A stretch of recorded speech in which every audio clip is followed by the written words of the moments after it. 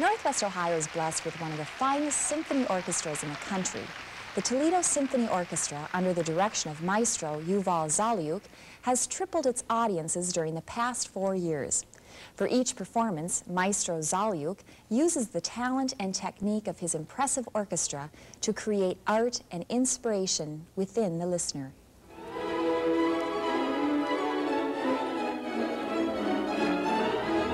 One of the staples of the nation's most progressive cities is an aggressive arts program anchored by a flourishing symphony orchestra.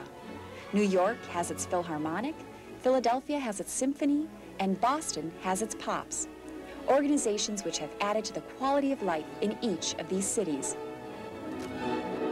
The resurgence of the city of Toledo is best symbolized by the revitalization of the Toledo Symphony Orchestra, which has undergone a change in direction and philosophy under maestro and music director Yuval Zaliouk. Coming to Toledo 4 years ago was the beginning of the fulfilling of a special goal.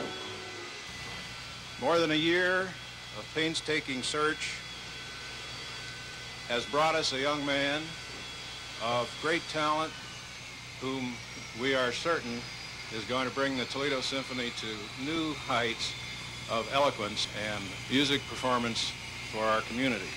Live from Toledo's Masonic Auditorium, welcome to this season's premiere concert by the Toledo Symphony Orchestra under the baton of its music director and conductor, Maestro Yuval Zaliouk.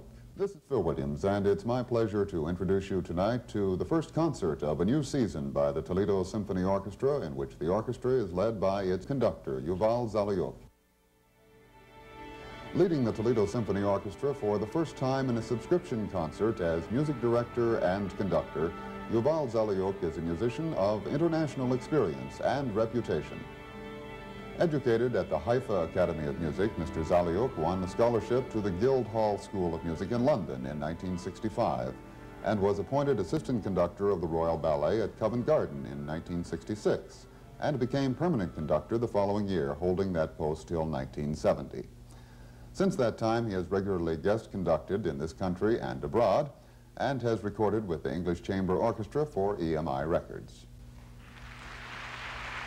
And here is our conductor, Yuval Zaliouk, who in just a moment will begin tonight's concert with the overture to the opera The Force of Destiny by Giuseppe Verdi.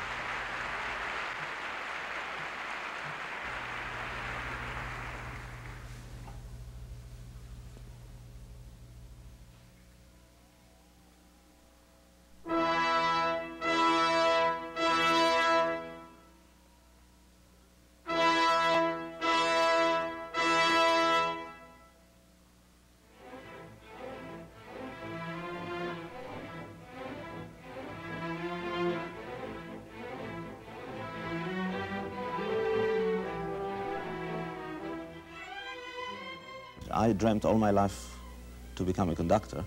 There was no question in my mind since I can remember, probably around the age of 11 or 12. That's amazing.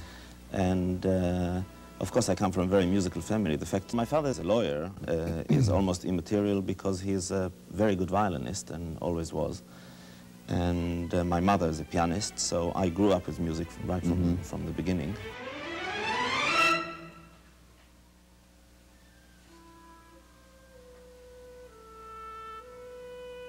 Being trained as a lawyer only increased my understanding of music. It was something that really helped me. If I open a score, it's like opening a legal book. You immediately can see what is the essence, where's the scheme, why it is there, what is the source. And from that point of view, it's a very similar profession. And I apply it when I negotiate with orchestras. I think the main thing about Yuval is that he's got tremendous enthusiasm for everything he does. So when he's at home, he's full of life and energy and ideas, and there's never a dull moment. And as far as work is concerned, he projects that enthusiasm on everybody he meets, so everybody gets caught up in it. And I think that's one of his most charming and exciting sides. He's also a very sensitive person and seems to understand other people's problems often without their ever having said anything. I know that when he's away, when he's abroad, it seems very empty, because he does fill up the house so much with his personality. I'm a very easy person to please or to entertain. Personally, I like cooking very much. It's very unfortunate because eating doesn't go to the right part of your body. I wish it went to the brain. I think the thing that gives me pleasure the most is company. And I like friendships, and I'm a very social animal, and I enjoy it very much.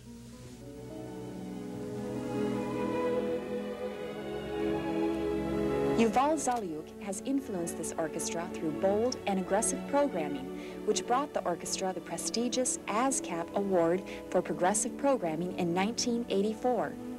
You see, people always want to hear the great classics. I mean, it's obvious. When you go to the Toledo Museum, the first room you run to is not the modern paintings, but the Renoirs and the Degas and so on.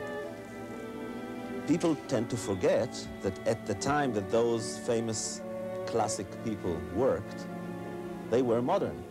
It's the same with music.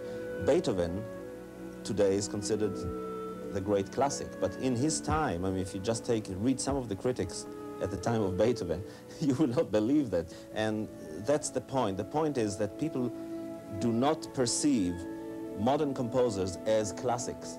My program philosophy contains one thing which I think is imperative, and this is that every program should contain one, at least, unknown piece or lesser known piece.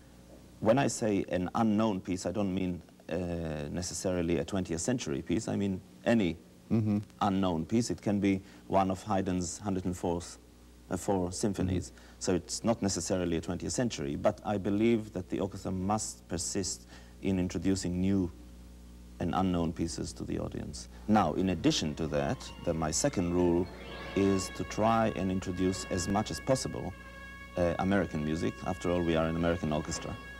And introduce American artists, because by this we serve the country in which we are. I did it in all my previous engagements as music director, to boost as much as possible the local, and I mean local in a small sense and in a bigger sense.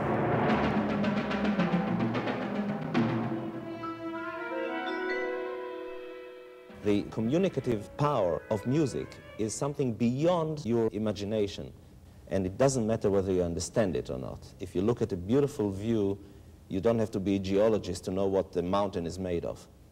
The view itself is the beauty, and it's the same with music. Don't say, I don't understand music. Listen and enjoy it. You don't have to understand it. As music director, Zaliouk has actively exposed the orchestra to as many residents of Northwest Ohio as possible.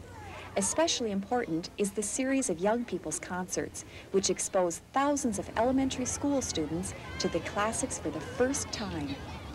If I survive this, we're going to have quite a nice program today. There is a substitute conductor waiting there just in case. Later on, I'm going to release him to the audience. The subject of today's program is animals, and that's exactly what we're going to play for you, all kind of animals. Tree, tree, tree, tree, tree, tree. Isn't it wonderful to hear neighborhood songs with this beautiful orchestra?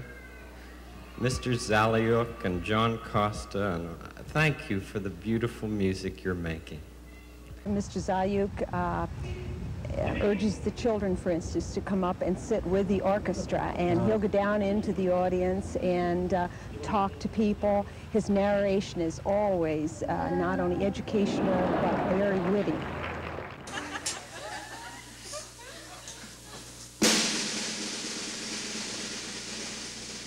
I noticed immediately upon my arrival in the zoo concerts and the Toledo Fest, which I conducted myself, that there are thousands of people that come to listen to these concerts.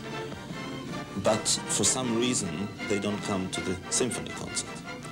And I immediately thought to myself, at least out of 10,000 Toledo Fest listeners, we would find 2,000 who would pay $3 to come to a concert and enjoy themselves.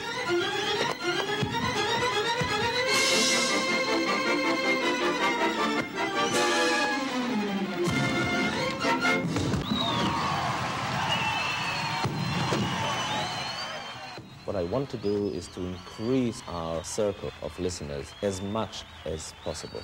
I want to see people knocking on the doors and dying to get in.